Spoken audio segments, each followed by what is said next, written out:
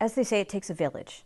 So in order to help students be successful, we have to let them know that they can be successful. We have to have parents supporting the schools. We have to have communities supporting the schools. We have to have society supporting the schools. I mean, if you think about it, for the last 30 years, society has been saying that schools are failures, from A Nation at Risk and No Child Left Behind and I-STEPS and testing these poor kids to death. The message keeps going out that schools aren't doing what they need to do.